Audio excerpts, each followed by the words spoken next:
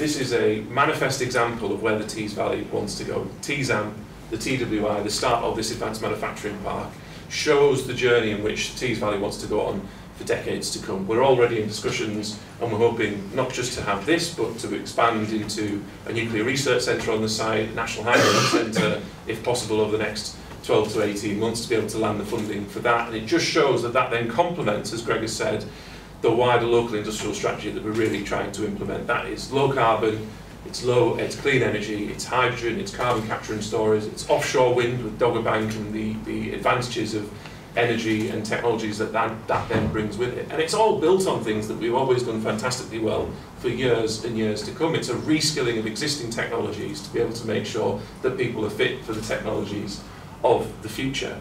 And this is a perfect example. As Dave said, 1,000 jobs to come on this site alone in coming years. It's £55 million worth of investment. There is a huge amount more of investment still to come, not just here, but across the patch. And I think one of the things that we're wanting to do as we move forward is not just create brand new technologies, we've said, but we have a perfect example of collaboration of individual standing businesses in still one of the most integrated and largest chemical sites across Europe.